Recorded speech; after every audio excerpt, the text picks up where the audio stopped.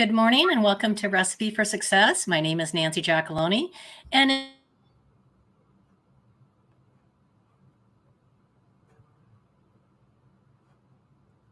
I happened to be in the kitchen one day, having no idea what I was making, but I was making something important. And I started thinking about it, and I'm like, no matter what it is that you make, there's always one ingredient or technique that's really critical to the outcome of whatever it is that you're making. And the more I thought about that, I thought, you know what? The same thing is true in life and in business. So today, my very special guest is Gregory Jerome, and we're going to talk about the power of image.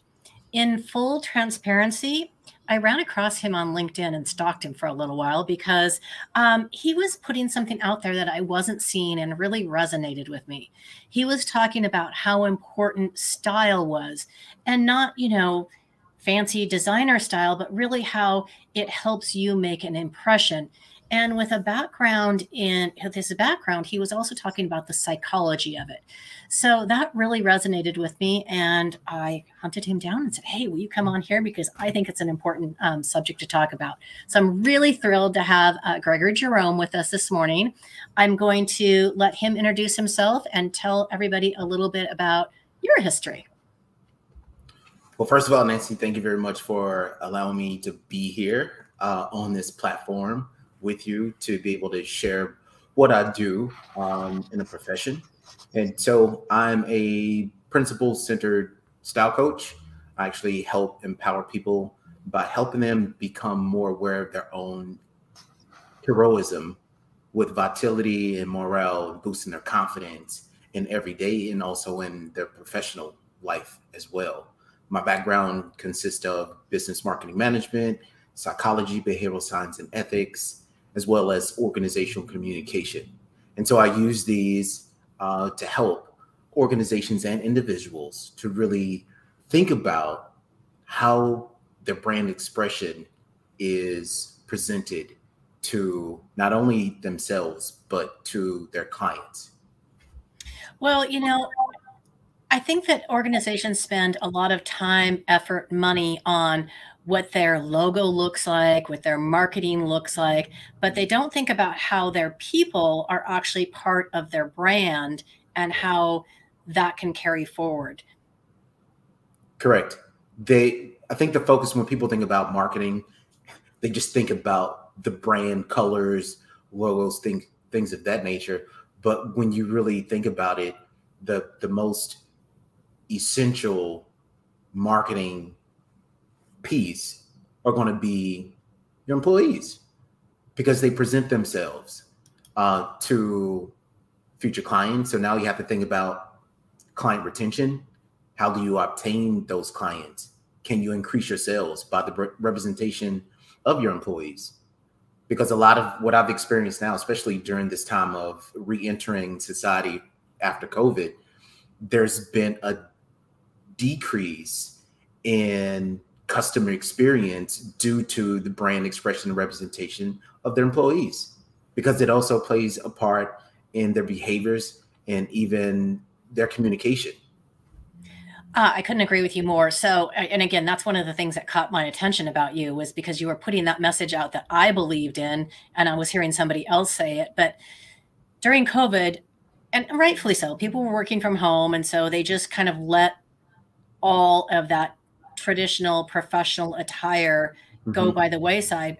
But I don't know about you, but for me at least, when I put on professional work outfit and I'm ready to go see a client or do something, my mindset changes from jeans and a sweatshirt to a suit or a dress or, a nice pair of slacks and a blouse. It doesn't have to be expensive. It just has to express your intention. At least that's kind of how I see it. I agree. Everything should be based on intention anyway, no matter if you're doing things in a personal or professional space. Being able to, this is the main thing I help people to understand, because there's a lot of thoughts, or I should say a lot of ideas behind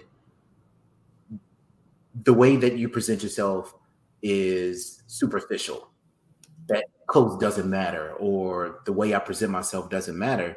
In fact, it actually does, because I think from this very unique space, which what I've now identified, the peacock effect. So when we think about the peacock, you know, they try to attract a mate, simple and plain. What we do every day, we try to attract if there's going to be a romantic partnership or if there's going to be business so we can make sales.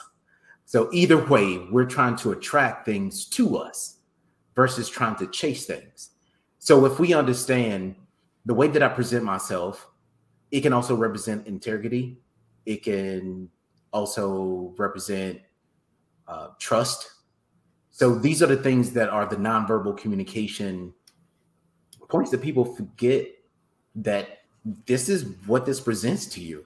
You don't find a partner by going through a room and saying, "Oh, they have a beautiful personality. I love the way they have morals and values." Like, we see things, that's human animal instinct first. Princeton did a study last year where it takes now like 7 seconds for a person to judge you. Yeah, it's very true. I know that well, it was a long time ago, but when I first started my business, I was working out of my house for about 5 years, and people would tease me about the fact that I literally got up, I put on work, nice work clothes, high heels, the whole 9 yards, and went into my little home office and worked there. And I actually had I would go down to the local coffee shop and get a cup of coffee and come back to my office. It was just, it helped me frame my mindset for how I wanted to be during that time that I had allocated for work. So I completely agree with all of that. We'll get into a little bit more about this in a minute, but I kind of want to go back and I want to talk about your background a little bit, because a lot of times people think, I can't afford to have style, or, that's for other people. That's not for me. I don't need it. But you didn't come from a privileged background by any stretch of the imagination, and you still found that style really had an impact. So can you tell us a little bit about your backstory? Yeah. Growing up, a single family home with 2 other siblings, we were raised by my mother. Didn't have a lot of resources then. Didn't wear name brand anything. She didn't believe in it anyway. She would rather put food on the table than name brand clothes. So with that being said, we shopped at random places to gather clothes. But for me as an individual, I'm a creative artist. I'm very eccentric. I draw, I paint, I write music. I do all these creative art things. And so I had a challenge with really identifying who I was as an individual growing up as a kid, because I did feel like I was like the black sheep when hanging out with my peers. And what I ended up doing was I took the creativeness inside my closet and just kind of started mixing, matching things and like creating my own style to express myself, because that freedom of expression is my thing. And that's the way I feel liberated, is when I can create and show the world who I truly am. And it was important to me. So I found myself.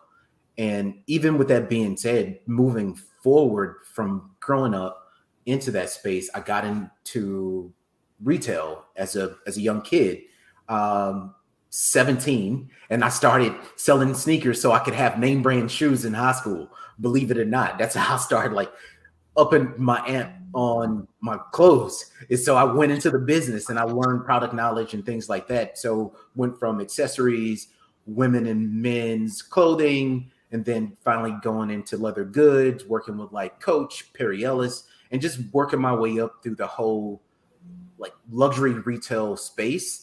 And that was a point in time in my life where I was injured in a motorcycle wreck while I was living in LA.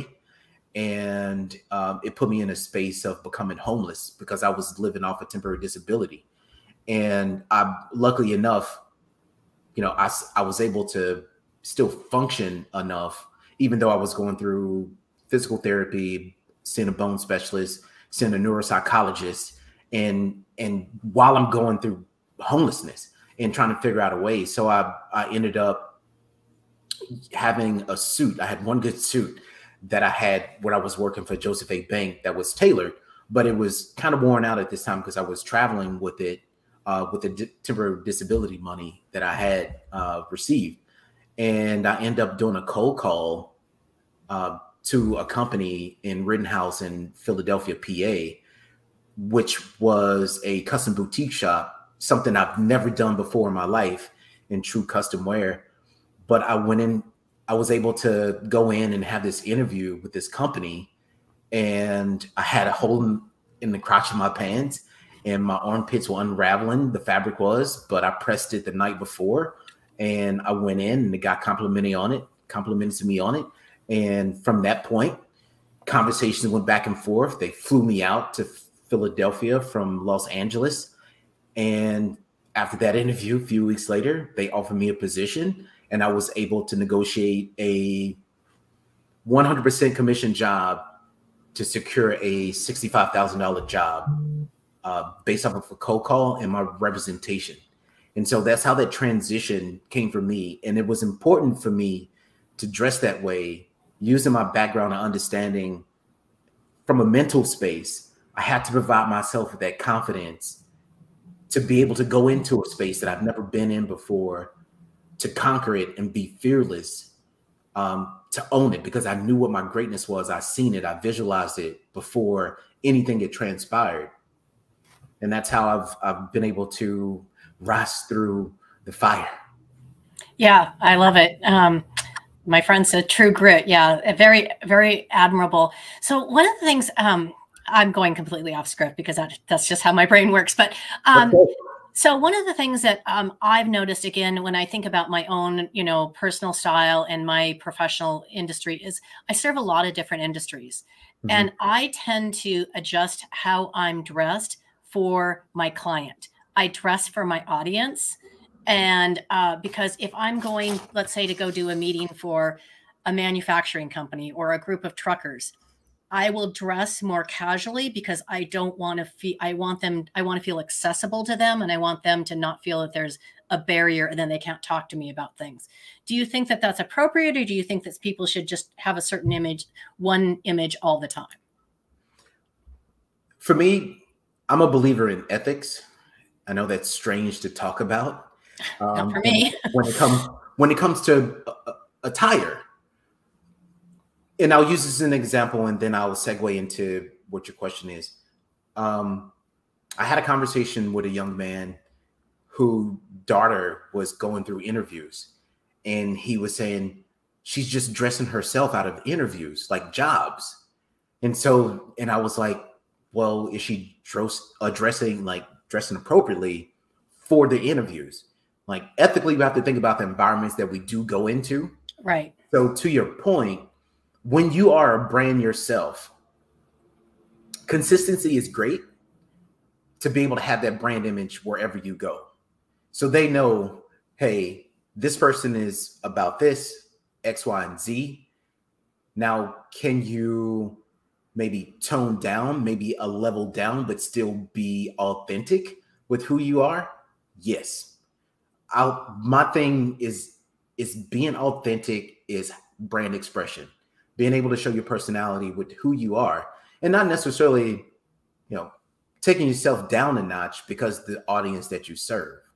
Because what you can end up doing is you can end up being an influence to people if you go above just a little bit of the level that they're at. I love that. That's a great insight. I appreciate that. So, okay. So a lot of people think, dress for success. They think about the old, 50s style of dressing. That means women are going to have dresses and hose and heels, and men are going to be in the three-piece suits. But that's not always true depending on the industry that you're in. So let's just talk about what it means to have a polished professional appearance. Once again, this goes back to the ethics of your environment. I'll use an example in the tech industry. Now, when we think about tech, a lot of people think about hoodies and jeans, t-shirts, graphic tees, airwalks, like shoes, right? This is what people think. And people in tech, that's pretty much what they do as well, because society has placed this label on us of in these industries, you're supposed to dress like this. But I'm like, who gave them the privilege or the right to say what this is supposed to be like? Because most of the time they don't get information from a stylist about, hey, what is appropriate for this industry? How should my employees present themselves? So once again, if I'm thinking about tech, I'm thinking about how can I do maybe a short sleeve button down shirt that's not blue, black, or gray, and maybe a light jacket or a leather jacket, or if I'm more on the executive side, can I now bring in a suede jacket and a collared shirt and some chinos and maybe some nice upscale casual sneakers, because now it even helps boost me to even work. Maybe I can become more creative when I work.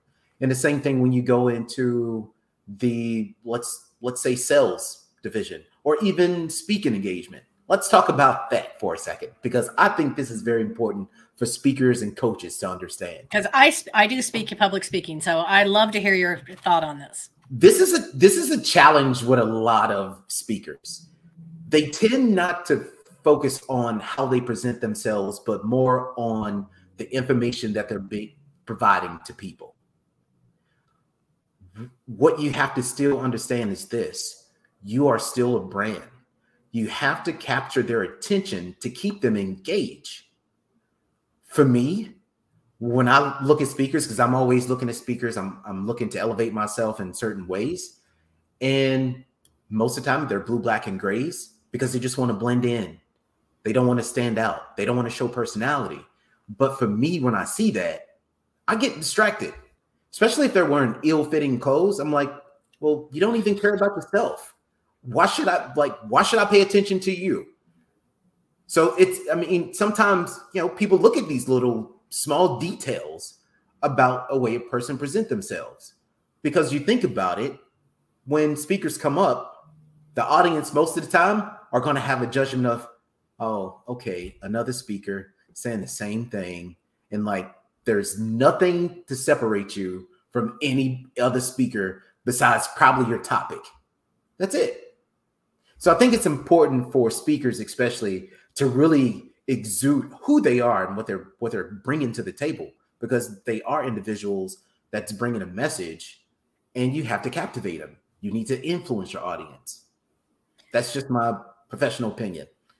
Well, I actually agree with that, and because it was funny because I had Googled what's the best thing for women to wear on stage. Black, black, black, and sometimes gray is basically what they said. Now, I don't do that at all. For anybody that happens to be on this call has ever seen me speak, I'm either up there in a bright green suit, a bright red suit, or and part of the reason for that is because, again, at least for me, I want to draw their attention to me.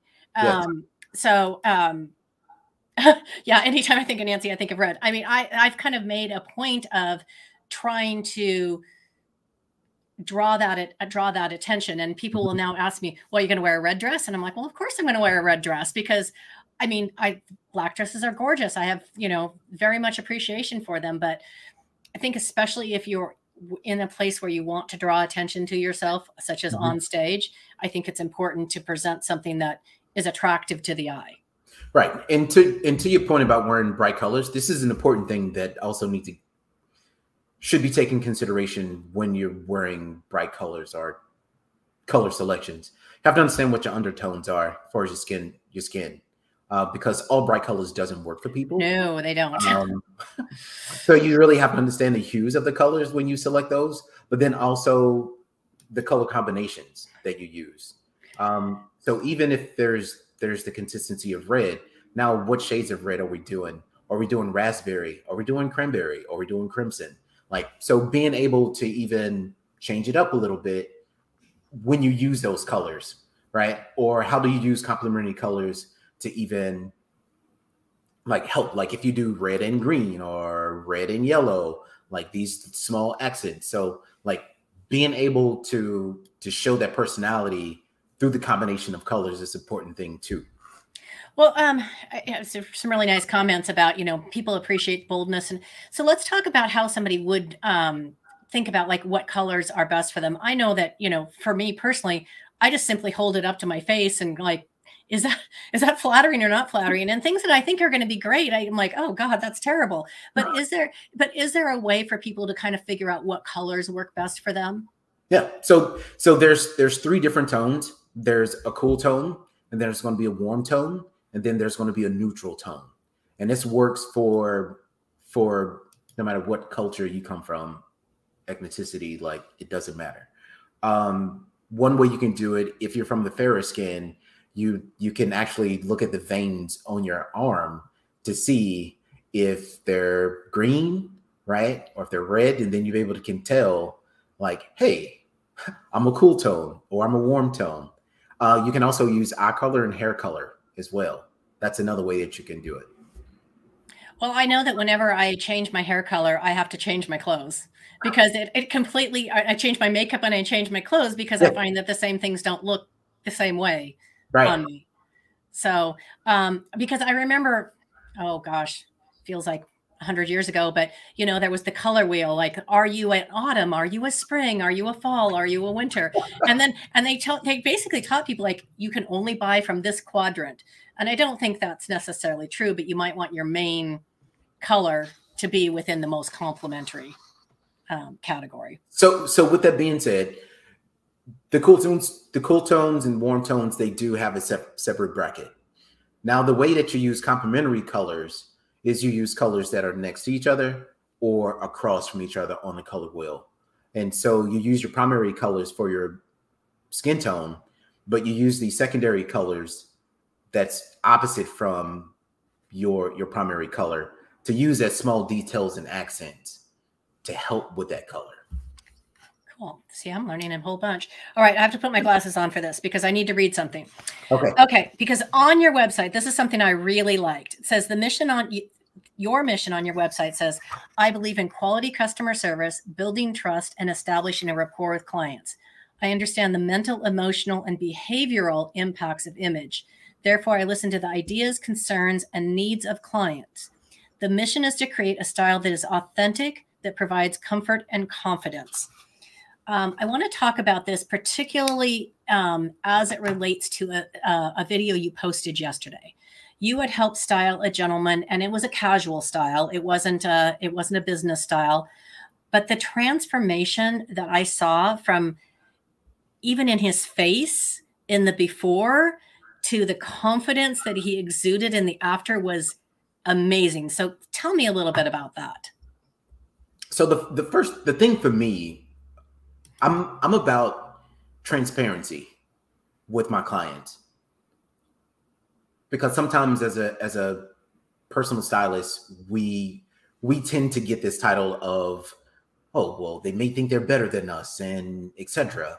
And my approach is to be more of a realist in that sense, to be able to really listen to what their concerns are of, one, their background, that's cultural background, that's their environments they were raised in, goes to what words were translated to them to make them feel the way that they feel today and how they got to the place that they are. And then how currently do they feel about themselves from an emotional standpoint, and where do they see themselves going, and what is the response that they're looking for in this new space. And I utilize his background to help him, especially in the boldness of the colors. So his lineage is Spanish, or he's Mexican. And I was like, well, we can use some green and some yellow just to kind of like represent your heritage.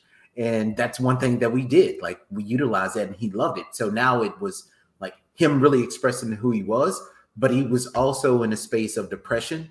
He also was dealing in a space of being insecure. He didn't have, the response or reaction from people that he wanted. So being able to understand what he wanted to gravitate to him was a mastermind of how do we develop this for you and take all this information in And I use a survey. In mental health, they use what is called an intake. And so I do an intake with my clients to really go through the list of things that's from cognitive, behavioral, emotional, perceptual factors that goes into how they present themselves in the moment. And then we break those down and then we look for solutions. And that kind of goes into using, these colors, different metaphysics of color to help them in those spaces where they're having challenges. So being able to provide a quality customer service of setting the level of everybody is capable of receiving great service. I work for Louis Vuitton. I mean, that's the pinnacle of like luxury and quality service. So anybody should be able to get that kind of service. It doesn't matter if you spending $3,000 on a product, on like one product, but how can you use that investment and still receive that same type of service? And the service of taking time out to really truly understand the needs and the values and your own morals and standards that you would like for yourself, and how do we create it? Yeah, I love it. Okay, so average person says, I think this sounds good. I think that I need to start developing a personal style. Most people have no idea where to start. Where do they start? To be honest, it starts here first. You have to be able to envision yourself, because if it's coming from a like a Christian background, it says without vision, the people perish. So if you don't have a vision, how are you going to get to wherever you want to get to? There has to be a direction in order to fulfill what you're trying to fulfill. And so I'll first inspire people and educate people on how do you see yourself?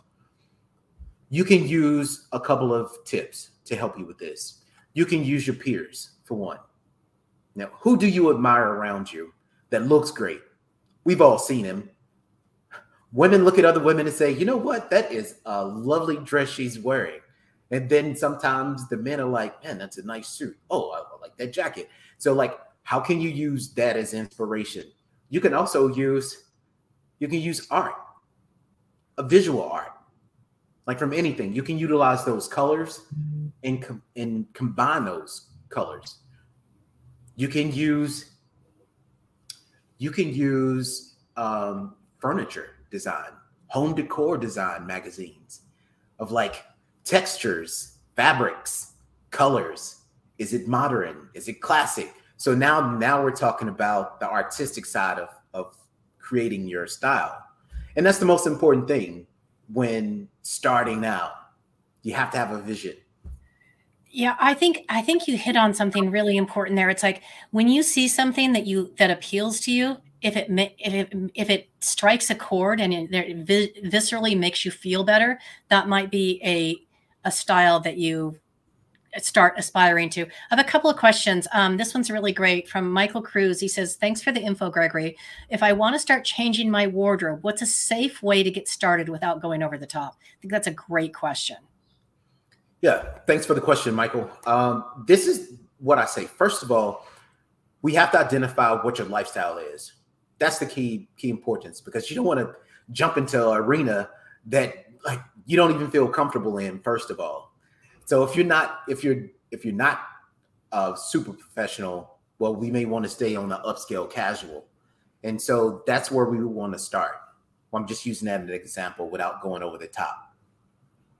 And it's always great to start with your basics, which is always the blue, black, and grays, of course.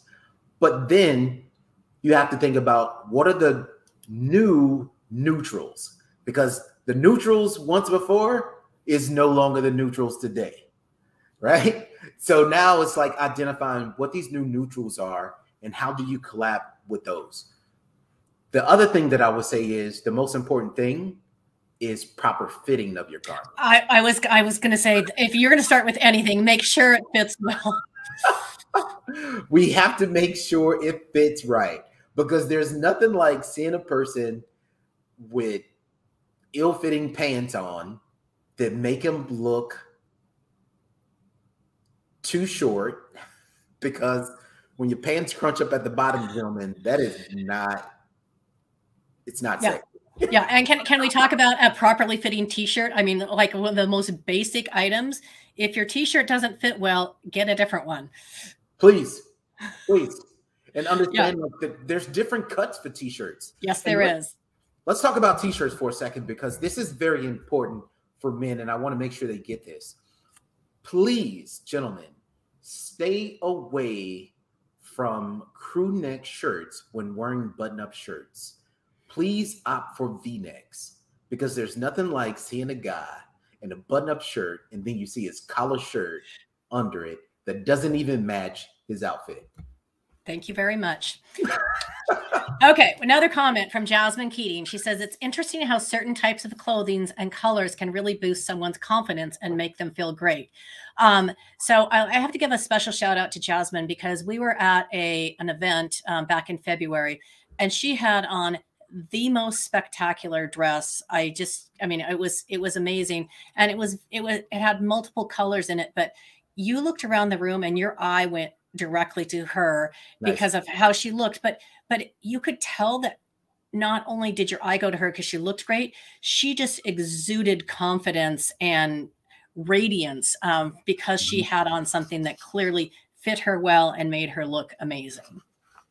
Nice. And that's what it's about. Yeah. So we already covered the public speaking. Okay. Any other tips about fit for either men or women? Because I think that's one area of style that's so often overlooked, that people forget that fit is so important, and fit off the rack doesn't mean that that's how it has to stay. Right. That's the challenge for a lot of people. So when it comes to fit, this is what I say. If you have a doctor on speed dial, if you have an attorney on speed dial, if you have that emergency contact on speed dial, the next thing you need to have on speed dial is a tailor. That's the way you're going to get your perfect fit. So if you buy something that's one size too big, you can always take it to a tailor and take in the waist, or you can get it hemmed at the bottom, or you can get the legs tapered. Like, there's so much you can do. You can do tacks on shirts and able to bring them in more so it fits the torso great. It's so many different things that you can do when you go to a tailor. That's the thing that I would say is the best tip in all of everything when it comes to proper fit, is a tailor. And I'm going to speak to women for just a second, because it needs to fit properly through the bust. There should be no gapping at all, because it's very distracting and it's not flattering at all. So if you have a shirt that does not fit you properly, it needs to go, or it needs to be, the buttons need to be adjusted so that it doesn't gap. Yes, I will concur. I am not a stylist, but I will tell you that that's one thing that I think it really can take away from someone's style. Yeah, absolutely. It can. So, okay. All right. We're all the way to the fun part of the show. So, Mr. Creative, I'm very much looking forward to these answers, especially because you tell me you know how to cook. So I want to see what, so everybody gets asked this question, obviously ties into the name of the show, but what is your absolute favorite food in the world, and can you cook it? I will tell you that I'm a huge fan of Ethiopian food. I'm not familiar with that. So what would be like your favorite Ethiopian dish? Well, there's a couple of different things. There's Ethiopian collard greens that they make. There's also sambosas. I'm a fan of lentil sambosas in general. And also there's like lamb. And yes, I enjoy cooking that. Okay. All right. So what's the one character trait you admire most in other people, and why?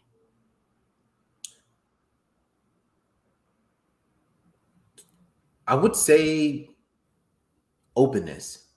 Just being able to be open to new things, being experimental, because I think that's the space where we can really come up with new ideas and solutions for a lot of things, dealing with us as individuals, but also in society as a whole. Yeah, I like that. All right. So now if I flip the mirror on you, what's the one character trait in yourself that you're most proud of and why?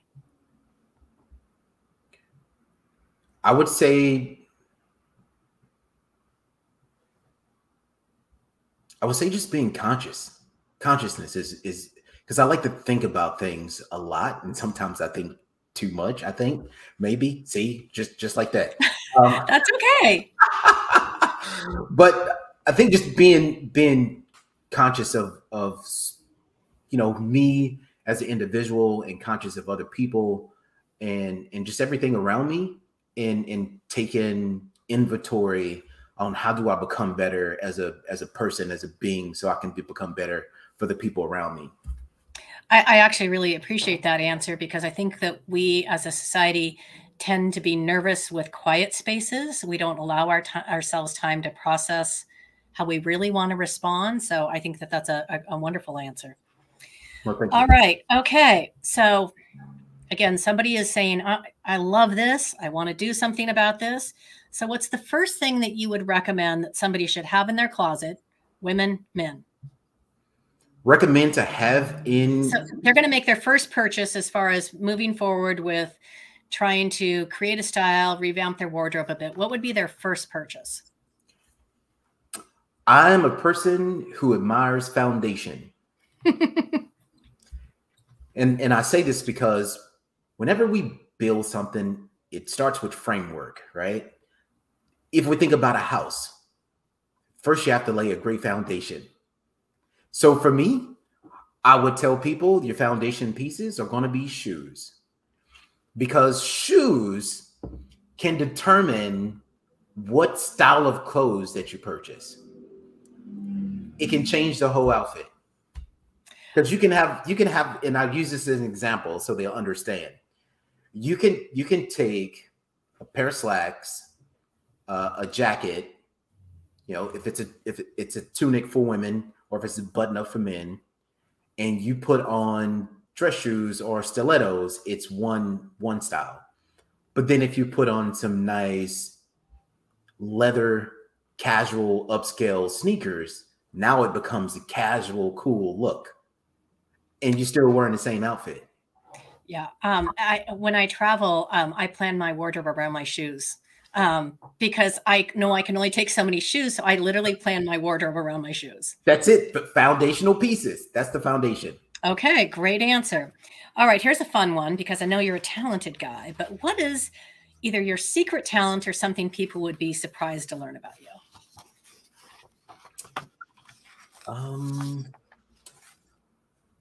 That I am a performing artist. I am a vocalist. I write hip hop music and perform it for different genres of music. That's very cool. All right. Last question. Who is the one person, famous or otherwise, dead or alive, doesn't matter, that you would most like to sit down, have a cup of coffee, glass of wine with, and just have a conversation?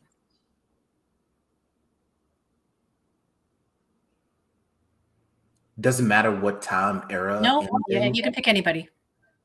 Mansa Musa. That's who I would love to have a conversation with. Why? Because he was the wealthiest man in the world at one point. And he gave a lot of it away as he traveled across many countries. So I would love to understand how he gained wealth and what inspired him to gift to other people of his own wealth. I love that. Okay. So for anybody that follows me on LinkedIn, and I know some of you do, please check out my post from yesterday. I shared Gregory's post about the gentleman. We talked about his transformation. You've got to watch it. It's really cool. But if people want to connect with you directly, what's going to be the best way for them to get in touch with you? Best way to contact me, you can always go to the website. Which is www.thegregoryjerome, TheGregoryJerome.com. Okay, fantastic. And if for some reason you get off of this call and you think, can't remember what his website is, shoot me a message. I'm happy to connect you. I think this has been, this has been phenomenal. I so much appreciate your time. I think there were some great questions. I think everybody who joined us today or joins us in the future will learn a lot from it. So thank you again for your time. And for everyone else, I will see you again next week. Thank you. Bye-bye.